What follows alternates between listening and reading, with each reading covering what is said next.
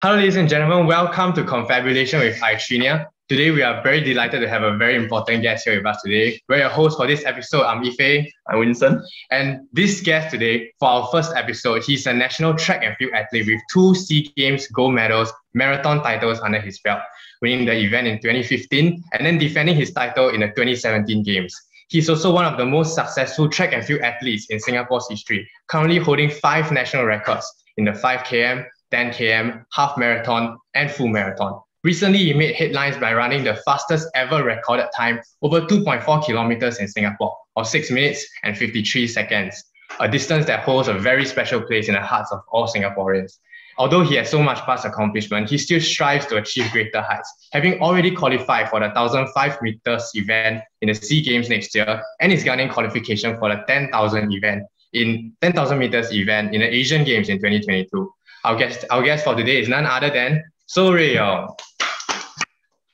Hi everyone, thanks for getting me on your first ever episode. Bro, do you get your details right? Yeah. You guys you did your homework. I'm very impressed. Thanks. It's a very, very impressive resume. How has training been for you so far? So training obviously has changed a lot in this whole pandemic era. I believe in 2019, I was taking a lot of things for granted, competitions, the ability to travel for competitions or training camps or whatever it might be. But when it came to 2020 and the world kind of shut down and competitions were closed, I actually went through a bit of I don't know what you can call it, like an identity crisis, quarter life crisis, wondering what's happening with your life and should we still be running? Should we be moving on to other things? Because it was just so uncertain. So yeah, I went through a bit of I wouldn't call it depression, but I would really call it a loss of motivation and didn't have a lot of drive to go out there and train hard. So my 16K runs became 6K, just exercising to stay in shape. But yeah, and then 2021 rolled around and I decided to get back on the horse again and try and get fit again. And turns out this has been my best year so far for running. So pretty cool. So I understand it can be quite daunting, right? Especially during the lockdown. Just wondering, what is your motivation of getting back onto the track, training seriously? That's a very good question. So I would say that actually it was non-running related reasons that pushed me back into competing and training again. Because I always felt that even without competitions, I would still run, I would still exercise, and I did. But it was just the sense of satisfaction was not the same. Instead of looking forward to training, looking forward to going to the track and doing a hard workout with my training partners, right? I was just running alone because lockdown and stuff. And it came to the point where we're working from home from morning to evening. I mean, it was nice to work from home, 9 to 6. But then after that, I felt like I was having to drag myself out of the house and go for a 40-minute, 1-hour jog. When previously I was looking forward to training. And I think a lot of it was we didn't really have something to look forward to. We didn't have a goal to look forward to. So I lost a lot of that drive. And I found that without that drive and positive mindset and goal, and that comes with chasing a certain goal, I didn't really have that kind of drive in many other aspects of my life as well. So I was less happy. I was less fulfilled, I would say. Sometimes I'll get grumpy and now when I trace back, a lot of it actually linked back to, not having that running goals to kind of anchor my life in a certain way and structure my lifestyle in a certain way. So it was actually amazing. I actually realized that how much running really meant to me.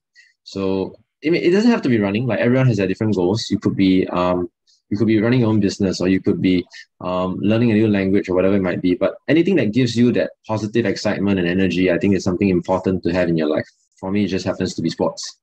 Right. And I think as a sports fan, I can definitely relate to it. There's a lot of cancellation of all the major sporting events. And there's something that was really upsetting for us. We ran for our school track and field team. We were fortunate enough to finish our final year right before the lockdown period. So our juniors, they didn't manage to be able to run in the sports hub and have that experience. So I think we were really fortunate to be able to just squeeze in our final year before all this happens. But I think competition is starting to open up now, especially for you. I understand that you have a very big event coming up next month, which is the Pocari Sweat 2.4 challenge.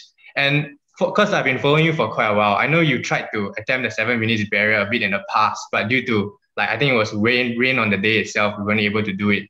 and then COVID, it all happened. So my question is like, what gave you the idea of attempting this distance, given that it's not like a traditional distance, and why sub 7 minutes? Okay, yeah, very good question. So the thing about the 2.4, okay, the thing about 2.4K that why I wanted to do this event is because you talk about all these other distances like 5K, 10K, half marathon. Like, I think people in track and field, people will know what they are. The mainstream Singapore public doesn't pay a lot of attention to it. So like, I could go out and set a 5,000 meter record tomorrow. Actually, I did like 2 months ago, in July, and I felt that was one of the best performances of my life because to set a distance record in Singapore in our kind of heat and humidity without a lot of competition on Kallang practice track is not. I mean, it's never happened before, lah. And I took like 7 seconds off the old mark, which was, I think, like, if I may say so myself, I think it was a huge improvement. And the previous record was set in Japan where the weather was cooler. So I felt that was probably one of the best performances of my life. But I would say outside of the track and field fraternity, maybe Mothership covered it a little bit, and like so, people who read Mothership like saw it, but it didn't exactly set people talking, because track and field is such a niche event by itself. No one really like talks about. We don't really have a sports culture in Singapore. No one really talks about track and field, especially. But 2.4, like everyone has done it. Everyone has been forced to do it at some point of their life, or males will have to do it every single year, right? For IBPT. Yeah, as long as you are active NS men. So it was something that I felt like, okay, I spoke to Pocari and I asked them, like, as an ambassador, I wanted to know what they wanted to do for the year. And they were like, oh, we wanted to have this marketing event that really drives the brand awareness and has like touch points with hearts of Singaporeans. I said, okay, well, we don't have the budget to compete with a Stand Chart marathon. We don't have the budget to go and compete with a Great Eastern Women's half marathon. But we have to pivot. We have to find a way that, you can have a strategic event that you don't have a lot of budget to hold, but you can at the same time, like, really reach out to a lot of people. And I said, let's do 2.4K. And they were like, oh, like, why 2.4K? Like, they were a bit confused as to why this distance. But 2.4K is something that every Singaporean understands. And this will only work in Singapore because no other country in the world, like, you say 2.4 and then everyone understands what you're talking about. I said, let's do it. I said, I will try and run sub 7 minutes because I know that sub 7 minutes has not been done officially by any Singaporean in Singapore, any Singaporean full stop. So, like, you clock a sub 7 2.4, you have a video proving it, and like, electronic timing and everything. I think that will set the standard, lah. Like, you guys have been in the sport, like, that even sub 8 is not, say, very easy, but sub 7, like, you probably haven't seen before, lah. So I would say many people haven't seen a sub 7. There are some claims that people have run sub 7 in the past, but I think a lot of these are also like exaggerated or mistaken claims, lah. Some of them come different shit SOC from 2.4. Some of them, they'll tell you, oh, like last time my friend in army, like 20 years ago, he can run like 6:30 2.4, and then he smoked, and then it's like, kind of cock stories, lah. But so it was like, okay, like, let's set the record straight. Like, our like national athlete, like 2-time SEA Games champion, like multiple record holder. He will train for 2.4 and he will run 2.4 as fast as he can. And this will be like, commonsensically, this would suggest that what a 2.4K standard is. So I managed to run 6:53. And yeah, that's basically the story of how the event came together. And then the result went viral. Like, the video of the race went viral and everyone was talking about it. And way more people were talking about the 2.4 than the 5K, when I actually feel that my 5K was a better performance. Yeah. So, it is what it is. Sometimes I feel that for the sport to remain relevant to the mainstream audience, sometimes you have to adapt and like do special events that help you connect with fans who are outside your niche area. Yeah. I think you're very right. Like, the buzz you have generated is like quite unprecedented for track and field in Singapore. Yeah, exactly. Right. Especially after you draw like comparison to the Commando and NDU formation, right? Like, a lot of people start to voice their displeasure, like, whether they're saying like maybe you are arrogant or stuff. Just wonder like, what is your feeling towards that? Like, do you have any comment? Ife is Commando, right? Yeah. Yeah. So Ife offended or not, Ife? No. Because I can speak from a point of view of a commando, and I can also speak from a point of view of a track and field athlete. Yeah, so knowing the pacing for sub 7 minutes, which is, if I'm not wrong, it's around 60 seconds, 69 seconds a lap, right? I think that's really, really difficult to do for 2-3 rounds, let alone 6 rounds around the track. So I do acknowledge the fact that, you know, sub 7 minutes is really an astonishing accomplishment. And even for myself, in commando, I've never ran anything close to anywhere near the times that you're running. So okay, in commando, right? Do y'all run it on the track? I'm just curious because I've heard stories that it's not on the track. Do y'all run it like around camp or on the track? It's around. Currently we do it around the parade square. Okay. Yeah. So it's on road. Okay, yep. and then like, is it loops around the parade square or what? Yeah, okay, it's been quite a while since I've done it, but I believe it's four and a half rounds around the parade square. Yeah. Okay, yeah. Okay, I mean, okay, so naturally when I say 2.4K, I run under the assumption that it's on the track, you know, because when I say no one has run sub 7 on the track for 2.4, and that's what I mean, because, you know, if it's on the road, like I can say a road is 2.4K, but if I never actually like get an official race measurer to go and, like, you know, mark it out and like ensure that it's like 2.400, I mean, it can be shorter, it can be uphill to downhill, it can be a whole lot of things. So I don't know what the situation is over at the commando camp, but yeah, there are people who claim that the commandos can easily run below 7, and a lot of these people are probably not runners, so they just anyhow claim. But then it was this one group of commandos, like 40-plus-year-olds, and then they were saying, oh, like last time, 20 years ago, like it was very, very common in our camp for people to run below 7. I'm just like, oh, come on, like this is complete nonsense. Like, it's really it's impossible, because if you have that many guys who are running below 7, these guys will be like national class already at 1,005 5K, SEA Games class already at 1,005 5K. But it's just like, you know, I mean, if they can match me at 2.4K, there's no reason why they wouldn't be as good at 1,005 or 5K, and then they'll be able to compete. Like they'll be our best for sure. They'll be able to compete at SEA Games. So it was just like, okay, like, I don't want to say so much. I don't believe that is that common. I don't believe that these people who are saying they can do it. Like, so this is the challenge, lah.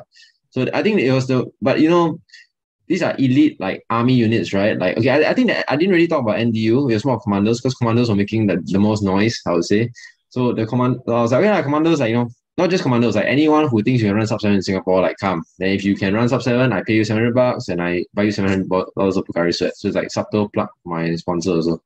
Yeah. And then, but you know how commandos are, they don't like being challenged. So like but instead of like taking up the challenge, they like went like completely fiery on social media, and like, you know, some of them were like copying my posts or my words. Like sometimes they will crop out like one paragraph and like quote it out of context and put it in the commando alumni group, and then like a whole lot of people just jumping on board without no head no tail. They just whack lah. But okay, I mean, like, the more people talked about it, the more hyped up it became. So in my head, I'm also processing it. I'm like, sure, like maybe some people might perceive arrogance on my part, but as long as people are talking about the sport and people are, like, you know, generating interest in this event and track and field in general, I don't think it's a bad thing lah.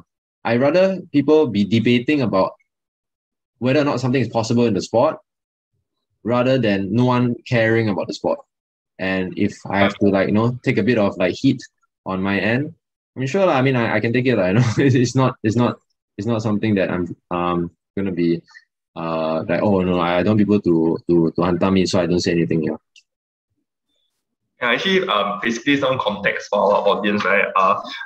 Rui Yong actually posed our open challenge to anyone local Singaporean who can run below 7 minutes for 2.4, and there are a lot of prizes for people who can do that lah. So anyone here from this podcast who is interested can sign up also. Yeah. Not me. Yeah. We're just keeping an eye out for the COVID restrictions, because I think it was just announced yesterday or 2 days ago that we're tightening restrictions a bit. So we wanted to flag up people in 5s. Now social groups are in 2s. So I just hope that, you know, like, if the event doesn't, I'm in favor of health first. So if we have to postpone the event, so be it. But like, we're confident that the event will happen. It's just a matter of when. Yeah. do you think if it changed from 5 to 2 people, you will like affect your performance? If we won't go ahead if it's just 2 per hit, because it's just too many hits, you know. All right. Yeah, you'll be like 2.5 times the amount of time to flag off every single race. Yeah, it doesn't make sense. And like, yeah, in a race, if it's just 2 people, it's a bit lame, you know. You want to like have at least 5 competing together. Yeah. Actually, just a curious question. Do you foresee anybody on the day, like looking at the start list, like do you foresee anybody on the day to be able to come close?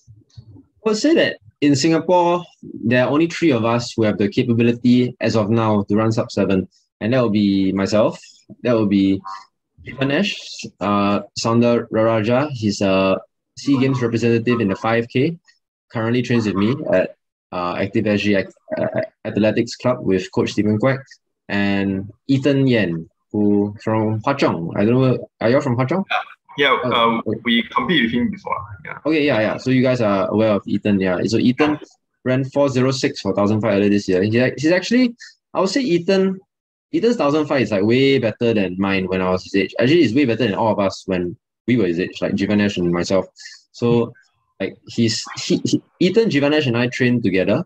I'm better at the longer workouts for sure, but like at the shorter stuff, we are all quite evenly matched. Yeah, the 1,005, that kind of stuff. So I do believe that 2.4 is a good distance for them, and it will take a good race from them, but I believe they can run somewhere in the range like 6:55 to 6:59 on a good day.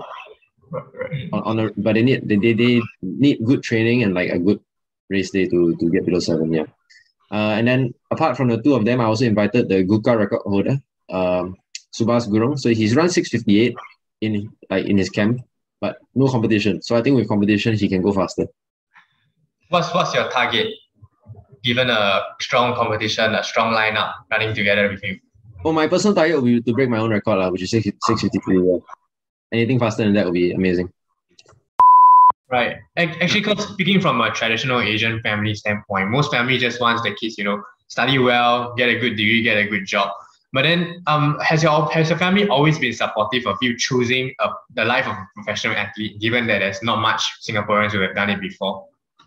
I would say that definitely I think definitely they had their concerns, because especially like in JC, they saw me like training a lot. They were like, oh, don't forget to study, A-level is very important. Then when I was in uni, in uni, definitely a bit more freedom. But then after uni, when I was like, there were some points I really struggled to balance like work and running, because like uni, you still have a lot of like free time. Work is kind of like, wow, it's 9 to 6, and then training after is like very, very tiring. So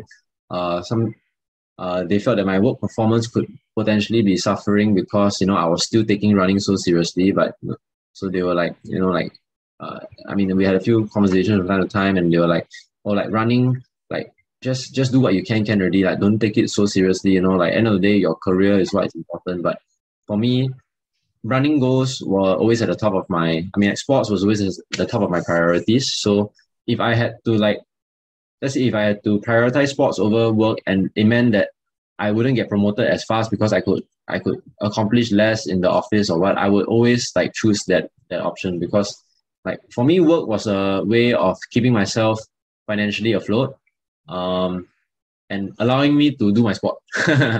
and so if I were to give up sports and like take work more seriously, then I think that wasn't what I wanted to do. That wasn't my list of priorities. So I guess that, we all have 24 hours a day. We all have limited time and energy. So we really have to choose what I want to prioritize. And I would say eventually it paid off, because eventually I was offered a professional athlete contract from Under Armour.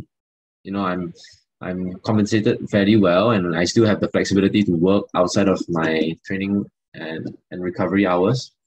So yeah, I mean, it is what it is. Some people might say at the age of 30 they want to have a car and a house. Then sorry, you probably shouldn't be in sports unless you're making so much money from sports. Yeah, right. I mean, of course I have plans in the future to get my own place and stuff, but just at this point of time, not yet. Now I'm focusing on sports, and thankfully for me, I get along well with my parents. My family and I are really quite close. some people cannot stand living with their family. They want to like move out as soon as possible, but like that's not the case for me. So like quite peaceful. We live here together, and I'm not in a rush to go out there and like spend like a few hundreds of thousands of dollars to get your own place. Yeah, I would say don't go and do something because society forces you to, or your parents are forcing you to. Because if that's not what you want, you're not gonna be happy. You know, you're just gonna be a robot, like working to pay off bills, and that's not what we want. That's very true. Yeah. I can tell you are really quite passionate about the sports lah. And so like as person who is still schooling, right? One part of sporting that is very interesting to us, right, is that how do you balance between like academic and sporting? I feel like it's something that a lot of us want to know about. So. Okay. So again, this comes down to priorities, like, and also it comes down to how gifted you are. Like if you're academically damn bright, and you're the type that can study a bit and then like absorb everything and study very fast, then fantastic. Then you will have additional time and energy for sports, for socializing, for other things. And I say that I sacrificed a lot of social life when I was in university. I never had a girlfriend when I was in university. I never like dated anyone seriously when I was in university. So I think that's a huge time and emotional commitment that I didn't have to deal with. That's number one. I had friends, but a lot of my friends were also through the sport. So like they could identify with whatever I was doing. I had friends from outside sports, obviously. But yeah, I wasn't the type that would go to house parties like every single weekend and stuff like that. Well, now I think now with COVID, actually, it's a lot easier to balance sports and studies because there's a lot of social stuff that is not allowed to happen that would usually happen in the past in university. And then studies is studies. So like you do what you can. I was always satisfied as an A to B student, and occasionally I'll get a C for subjects that I may not be super strong in, but it's not like I will let it bother me. It's not like, I'll get depressed if I don't get straight A's. It's not that I study like from morning to night until no time to do anything else. I will just like put aside like, okay, today I'm going to study for 4 hours and then that's it. Then I'm going to focus on training. I'm going to focus on other things in my life. I'm going to go and sleep. I plan my day out and I allocate time for each activity lah. So like I would say like A, don't waste time. B, don't go and like overkill lah. Like at the end of the day, you graduate from uni, you got your degree, that's good enough. No one's gonna care if you spend like 14 hours studying or you spend 4 hours studying a day, as long as you get your degree and move on with life. Once you get your first job, it's your job performance that counts. It's no one's gonna ask you what's your GPA. Like, okay, next time when you apply for a job, really no one's gonna ask you what's your GPA. Some exceptions, maybe if you work for certain companies, like government organizations, for example, your pay is pegged to your what class of degree you earn. So like for me, I was a second upper, so I earned maybe like $200-300 per month more than someone with a second lower, but a bit less than someone with a first class. But that's it, like $300 per month is like 3.6K a year. It's not a lot of money, It's not something that is life changing.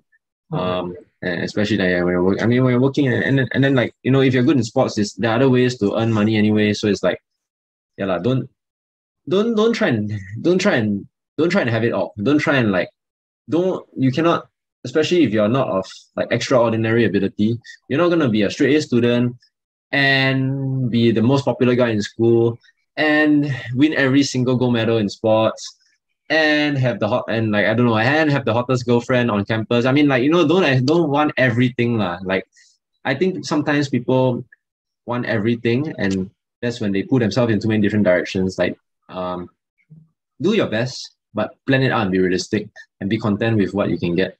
And yeah, I think the world is big enough for all of us. There's space for all of us to have our own success and happiness. It doesn't come at the expense of each other. It's quite motivational. Yeah. Just wondering how many times do you train, like, for example, during your uni per week? Well, during uni, okay, so I attended 2 universities. I spent year 1 in NUS. I stayed in hall, Cambridge Hall.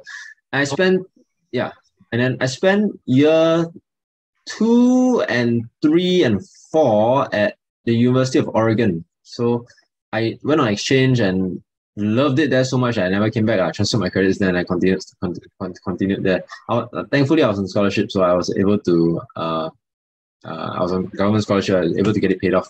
But point being, the University of Oregon, when I was there, I trained a lot more because I was like training with athletes who were training at like a really high level. So here I ran maybe like 5 times a week maximum. Did I ever run 6 times? I'm not sure, but like it would be like Monday, Thursday would be hard intervals, and Saturday would be a long run, and then like everything else would just be like, easy runs to keep the body like recovering and like do some light aerobic work. As for when I was in Oregon, I was running a lot more. There were some days I'll run twice, like before class, after class. Like before class, go to class, come back, take a nap, run after class. I would say I spent a lot more time on running when I was there. And it was like, I still did well enough. I got a second upper, but at the same time, it's like a lot of focus was on running because I was preparing for SEA Games while I was there. I qualified for SEA Games when I was there. I was preparing for SEA Games when I was there. When I graduated from there, I went to like I actually trained full time for 8 or 9 months before I started work. Yeah, just to give myself a shot and see what I could do. I ran 2:24 for the marathon. So I battled some injuries, but I ran 2:24 for the marathon. So that was really close to what was the recorded national record at that point of time. And then I eventually broke the national record like 2.5 years later while working and training. So yeah, it was one of those things where like you guys say, I grew into the sport. So for year 1 of uni, didn't train as much, but year 2, 3, and 4, the approach to training was a lot different. Yeah.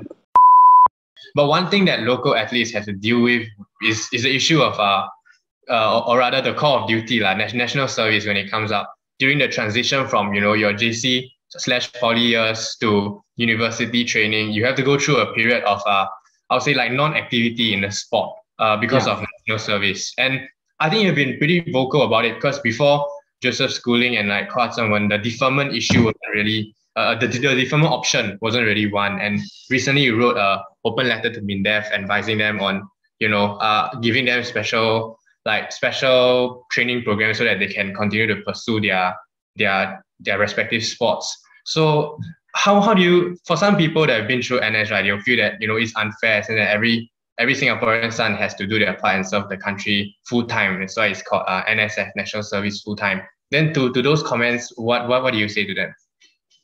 Well, I agree that every Singaporean son should serve NS. Don't get me wrong. I don't believe that success in sports is a reason for exemption from NS. Now, we do see examples of that in Korea where their best sportsmen get exempted.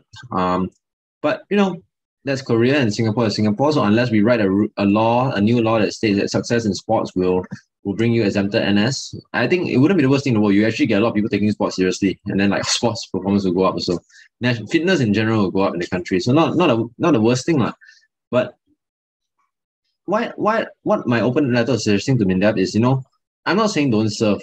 Like these guys need to serve NS, go and serve NS. But in NS, there are so many different things you can do, right? Not everyone has to be a Chong Swa rifleman, like camo on for 2 years and like living in the jungle for 2 years, like doing fire movement, like it's not everyone that needs to do that. Like not everyone needs to be. I mean, I'm sure you go through hell in commandos. Like commandos are actually like one of the most respected vocations for good reason, if not the most respected, because you guys train really hard and you guys do a lot of stuff that other vocations don't do. Some vocations are a lot more slack. Like honestly speaking, some vocations are a lot more slack. So it's what they do in the army, right? It's like, I'm sure that the army has space for people who can serve their NS, but also like handle a sports training load. And if our soldiers cannot find time to do sports, then what kind of like healthy or fitness lifestyle is the army like projecting? I think that the army has space, and Joseph and Zheng Wen could be like the forefront of like the army like sports program. If the army has a sports program and like you get these two to front, these two are like the best athletes in Singapore at the moment. definitely in swimming, but I think across all sports, you don't have guys who, I mean, Joseph obviously has won an Olympic gold medal and Zheng Wan has made the Olympic semi-final. Like, build a program around these guys. Like, we used to have SAFSA, like SAFSA is no longer existent. I don't know why. No one seems to know why SAFSA died. But, this is a fantastic chance to like give them a job that they will still serve the country. They will still learn the values that NS wants to inculcate in all Singapore males. But they can also do their sports while doing it. I feel that it's really there is a creative way. It's just whether our MINDEF wants to explore these creative ways to solve our problem. Our problem is that we don't want these two boys who are phenomenal athletes to go into NS and like end their swimming careers, Yeah. Okay, so moving on from like NS and university, right? So as we scroll through your Instagram, right, we realized that you went to a lot of like overseas training camp, like in Kenya and in like high altitude areas. How do you feel that exposure to overseas training has benefited you? It really opens your mind up to how hard these successful athletes train, what we are lacking, and what we can. When I go to Kenya, these guys like every day they train 2 times a day, and then train in big groups. So the training in big groups really like shows the power of a group. They really like. It's so much easier to go for a run when you're meeting a friend or meeting a group than having drag yourself out of the house and doing it alone. So, but then sometimes I also like running alone. It's peaceful and just work on yourself. But I think for hard sessions, like definitely the group works. High altitude is a different kind of training. Like I think it helps to get out of Singapore every once in a while. Like Singapore is really very small, and that's why Singaporeans like to go on holidays. Like change of scenery and stuff. Like when I go on training camp, instead of running on the road or at Bedok Reservoir or what, I'm running like through like beautiful forests and mountains and stuff. It's very good for the soul, It's very refreshing for the soul, and psychologically you fall in love with running again, and yeah, it's something that I would recommend. Like everyone goes on holidays, runners like when I go on quote unquote holiday, I'm actually working really hard on the holiday, but I'm really enjoying like what I'm able to get out of the trip. Right. You come back fitter and everything. Just like how is your experience in like a country like Kenya? Like how is the accommodation, your meals, your lifestyle? How is it like over there? How is it like? So there are a few different options in Kenya. The first time I went, I stayed in a training camp. So in a training camp, like it's a training camp that's set up by Lorna Kiptegat and her European husband. Mm-hmm. Her husband is from Netherlands or something.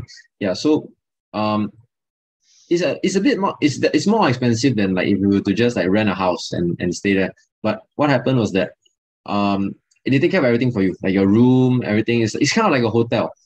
Yeah, it's kind of like a hotel. I mean, not a 5-star hotel with aircon and everything, but it's kind of like a hotel. Breakfast, lunch, dinner, all settled for you. Gym is there, swimming pool is there. It's like a resort, Yeah, and then all you need to focus on is just train. The second time I went there, I already knew what things were like there, so I rented a house from a friend, and then I stayed there. And then I already knew where everything was, and I just for breakfast, lunch, dinner, I could just like breakfast I could prepare myself. I just eat bread, like buy sliced bread from the supermarket and not supermarket, from the convenience store, whatever you want to call it there, and then like have your own breakfast. Lunch, you could go down to like the cafes and order whatever you needed to order, and lunch and dinner settle yourself. So the unpleasant experience when I rented my own house there was that myself, my girlfriend, and my sister were there, and one day someone like sneaked into our house and like stole like certain like he didn't steal very very important stuff but he stole like petty stuff. I think my sister's old iPod got stolen and stuff like that. Yeah, it was probably our fault for not checking, but I think we didn't like latch the door or whatever. Like the gate outside was locked, but our door wasn't latched, so someone must have like climbed the wall and come in. Like when you're a foreigner there, people know you got money, so that people want to like. It's not dangerous. Like people won't rob you in the town of Itan, but they are not above like stealing. Yeah. Yeah. They, like if you leave your shoes outside the house and it's nice enough, people will steal one. Okay. And then like when you're like lighter skin and you're there, they always come and ask you for money. Like the kids were like, the first of all they call you Muzungo. Like, can I have like Muzungo means like white person. Or can you give me your shoes? Like, can you give me money? Can you give me sweets? Yeah, they will just come up to you and ask. Yeah, so it's really quite eye opening. But people that are very poor lah. So I think that like it also provides a lot of perspective. It also like it really helps you appreciate what we have here and yeah, like Kenya is always like a place I enjoy going back to, and sometime in the future I'm sure I'll be back again. Are there a lot of athletes from other countries who also like Yes. you go to Kenya? Like, Yes. okay, then my question would be like, what is it about Kenya and like maybe the training there that would draw high level athletes from all over the world to concentrate to go there? Like, what can they do in Kenya that like you can't do in, let's say, America, or you can't do in UK, something like that? Good question. So Kenya's weather, because it's situated on the equator, is actually really the predictable year round. And it's not like, okay, so Singapore is also on the equator. So no, our weather here, you can train year round, but in Kenya it's really cool. Like it's like maybe 15 to 25 degrees year round because it's higher up, it's in the mountains. Yeah. Okay, not the whole of Kenya, but this particular town, Iten, is in the mountains. It's like 2.4K above sea level. So the higher you are, the cooler it is. So the weather is like very predictable year round. Like cool weather, altitude, high altitude, very welcoming people. It's also cheap. I think more importantly, it's cheap. So the Europeans, they will come down to Kenya in the winter when it's too cold to have proper training in Europe. They come down to Kenya to escape the winter and like train in nice weather. Yeah. So that's why a lot of Europeans go there. Americans less so, because Americans they kind of like stick around in their own country. So like if it's too cold in certain states, they can move. I mean, America is so big, right? So they go to Flagstaff or they go to like Florida or whatever and like do a training camp there. So you don't get too many Americans going to Kenya, but you get a lot of Europeans. Yeah, and I think that it's also the intrigue, like it's like, oh, like go to Kenya and train. Like, it's a very very cool narrative. It's a very very like interesting journey that people want to see for themselves. Because Kenyans are known to be so good in distance running. People want to see and people want to train like the Kenyans do. Yeah, and that's why you get a lot of people going to Kenya. What would you say is your main takeaway from this training camp? Main takeaway, I mean, it's always like opening your mind to how hard people around the world train and like and how much the Kenyans believe in themselves and how much they believe that they can improve. And basically, like, don't shortchange yourself by thinking you can't do it. They really believe they can do it, and they will go out and do it. And even if they fail, they'll just come back the next day and try again, which I think is a really, really like it was inspiring for me. So every time I go there, I always come back and I'm more motivated to push myself in training. Right. Oh. Okay. I think Rui Yong, thank you so much for the conversation that we have today. Like I posted when I first announced that we're having a podcast and you are our first guest. I have a lot of my friends DMing me and asking, oh, how did you get him on? How did you get him on? Like, especially with it being our first episode. So like we are really grateful to have you come on. Yeah. Like before you go, do you mind if you like take a screenshot, like a photo? Oh sure, man. Yeah. Yeah. We actually have a friend behind the camera. He's been listening in and he's been helping us to jot down the points of the stuff that we mentioned to make editing videos. So I'd like to invite him to join the photo as well. Okay. Yeah, okay. 3, 2, 1. Wait. Sorry. Okay. Okay, thank you so much. It's very nice. Bye-bye. Bye-bye. Bye-bye.